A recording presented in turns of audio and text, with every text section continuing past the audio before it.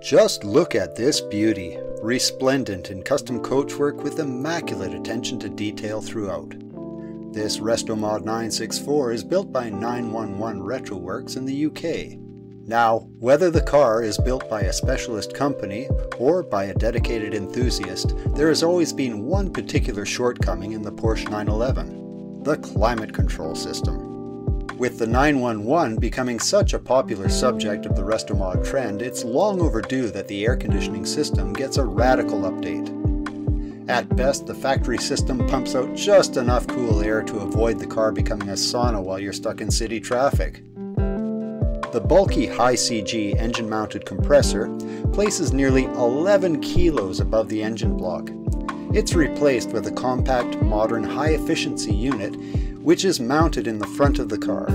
This has the added benefit of improving the front-rear weight distribution. While we're in the engine bay, we make another important upgrade to the car.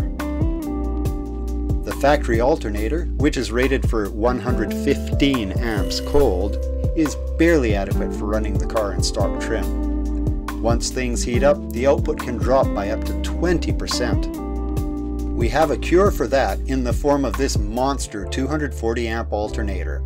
While it's huge on output, it fits inside the factory fan housing. This allows the car's entire electrical system to operate with plenty of headroom.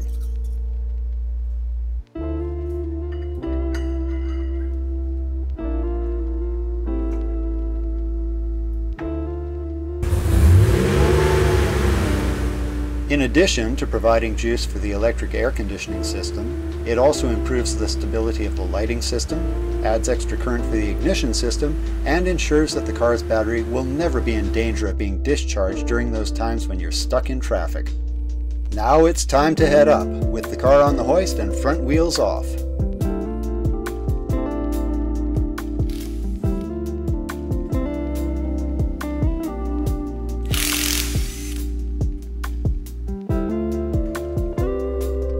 The location for the factory AC condenser is now home to the ultra-compact, high-efficiency electric compressor and a modern, high-flow fan condenser assembly.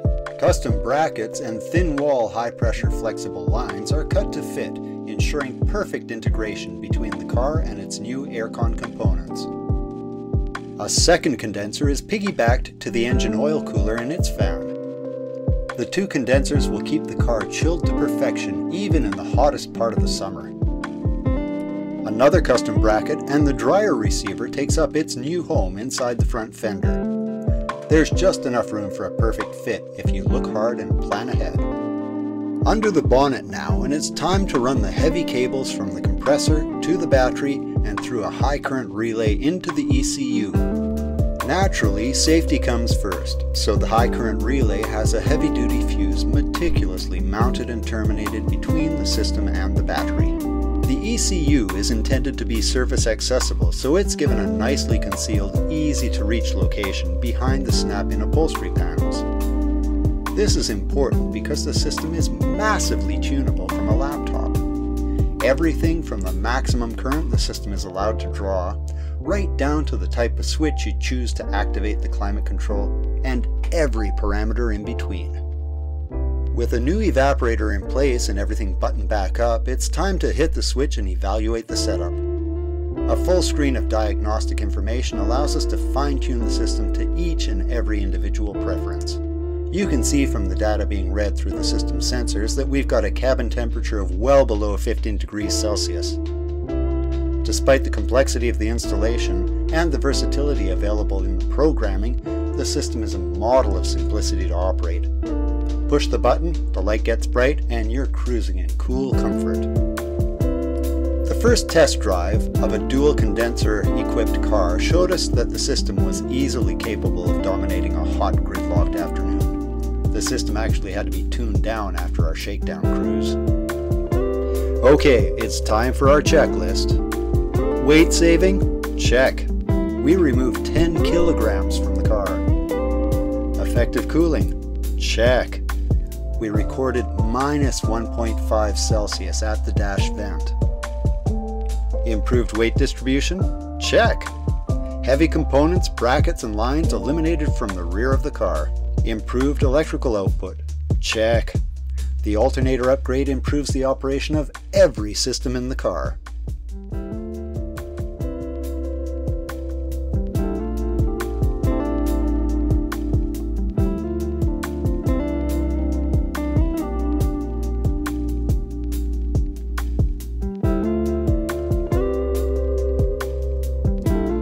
Thanks for watching and stay cool.